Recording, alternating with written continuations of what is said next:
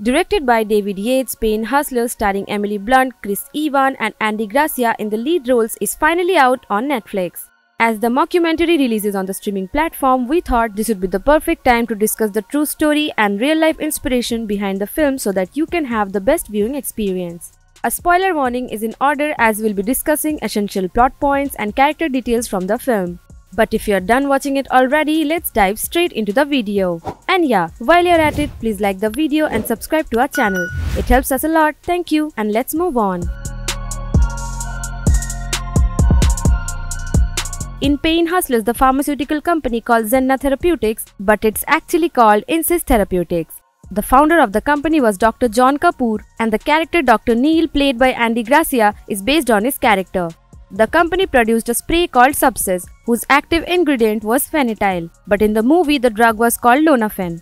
Chris Evans' character, CEO Pete Brenner, is modeled after Michael Babbage, who was CEO of Insist Therapeutics at the time of the scandal and worked closely with John Kapoor during the launch of Grants. It's safe to say that he worked very closely with John Kapoor, but many things about the character were changed in the film, and the creators took creative liberties to introduce a conflict in his life that was not present in real life.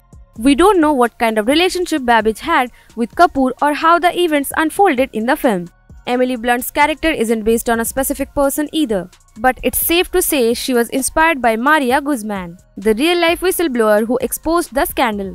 Like Guzman, Blunt's character was a sales rep who was later promoted after closing a series of deals that helped the pharmaceutical company make a huge profit.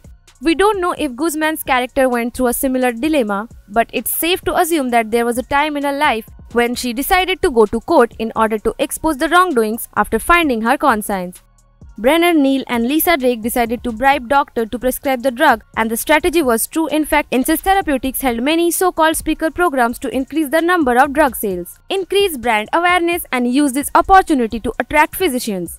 At the time, they were all aware of the drug's side effect but continued to organize it anyway.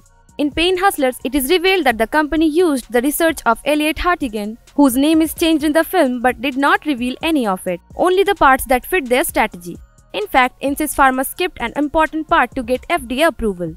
They hid the fact that the drug was given only to opioid-tolerant patients in clinical trials, so the probability of addiction was found to be less than 1%. It was also important to prescribe this drug to patients with advanced stage 4 cancer before addiction and abuse become a problem. The patient usually died from the disease.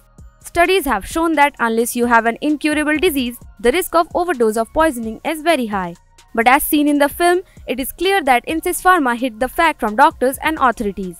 It is true that after a while, Insist Pharma started asking doctors to prescribe the drug for all kinds of ailments. From mid-headaches to severe body pains caused by incurable diseases, they killed hundreds of people there and frowned upon them.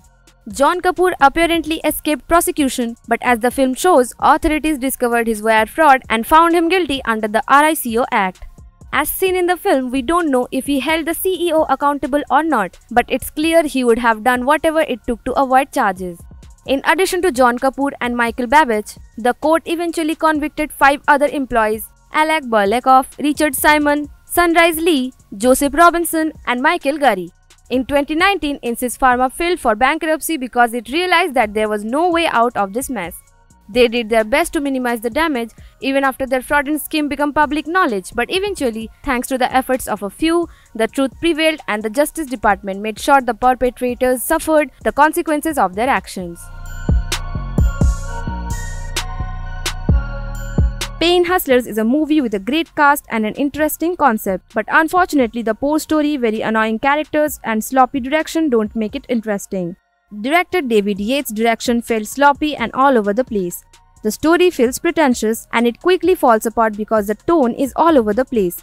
The characters are out of place and boring. The dialogue feels forced and the production costs are cheap, and there are attempts at humor but each attempt quickly descends into insanity. The performances are honestly good. Chris Evans and Emily Blunt do their best, but their acting doesn't save the film at all. This could have been an interesting movie but fails to do so and capture our interest entirely. Hey, thank you for watching the video. Do share your thoughts in the comment section about your experience watching the Pain Hustler on Netflix. Hit the like button and subscribe to our channel to get weekly dose of cinemas and series. See you at the next one, and for the time being, we are signing off. Goodbye and I'll be back.